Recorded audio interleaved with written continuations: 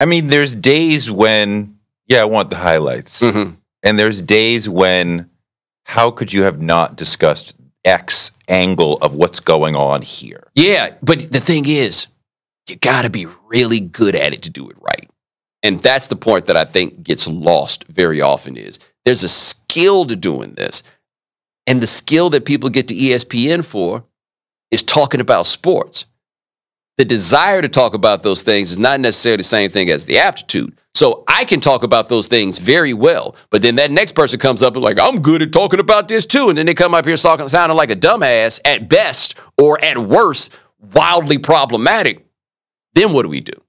You know, and that's where I do look at them and say, if I were in charge, I might have to address some of those same concerns. But if they thought that the viewer wanted that stuff, they'd give it to them.